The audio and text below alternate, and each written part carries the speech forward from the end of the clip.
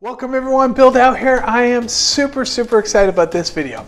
In this video, we're going to talk about you as a PMO director or a PMO manager, the 5 tips for your success.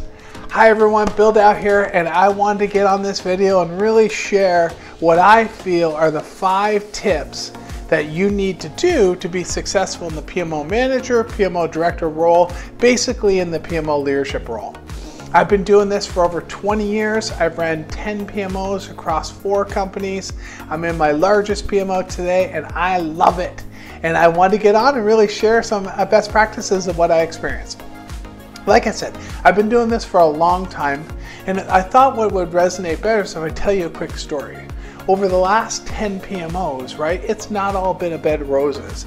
I've ran into some very challenging PMOs where my management team wasn't that supportive, right, and really didn't value the PMO in any way. So it really was tough. So I had to survive. I had to get good at this role, and I constantly improve and constantly looking for ways to improve and just get better. And now, as you know, I'm quite well known and well respected in the PMO community. So I thought, what a better time to jump on and really give you 5 tips to be successful.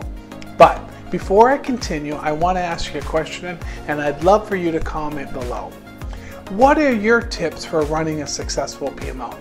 Right? I've been doing it for 20 years, but you guys have been doing it for a long time as well.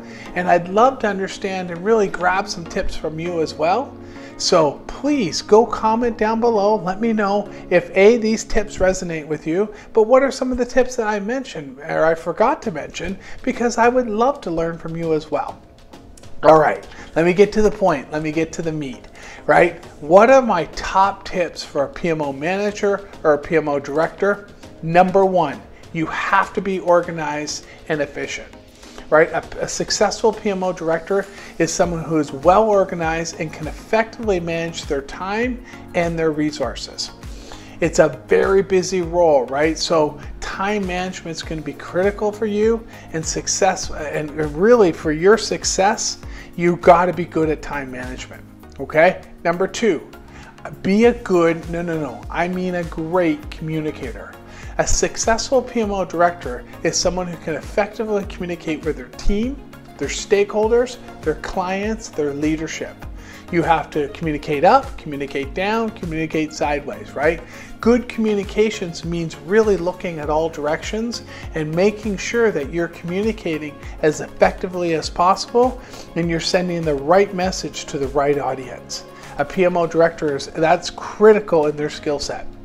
Number 3, not 2, 3. Be proactive. A successful PMO director is someone who's always thinking ahead, always proactively trying to problem solve. We have to be looking forward, right? I've been running a PMO for a long time, and I've always found that if you're looking forward, and looking for that next obstacle to really tackle, that proactive thinking is going to help you really be successful. A reactive PMO director / manager is really going to put you behind the 8 ball, so be proactive. Number 4, be flexible. A successful PMO manager who is flexible can easily adapt and change, right? You need that skill set. You cannot be too rigid. PMOs are constantly changing, and so you need to be constantly changing with your PMO and adapting to a changing environment. Think about what we experienced in COVID, for example. We all shifted to remote. Number 5, you gotta love your PMO. You gotta love your PMO, your resources. You gotta live and breathe this every day, because if you show your passion and your care towards your people, your PMO, right, it's going to pay back in fold, right? And so you gotta be passionate. You gotta love this stuff and love your organization. Does that make sense?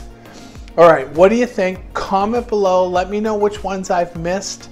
I've been doing this for years, 31 years in the business, 20 running PMOs. I just love this stuff. Just as a reminder, if you like this topic, you like this video, please like it, please comment, hit that little bell button. I'm dropping and releasing new videos all the time in both the PMO and the project management space. Thank you for your time. I'll see you online.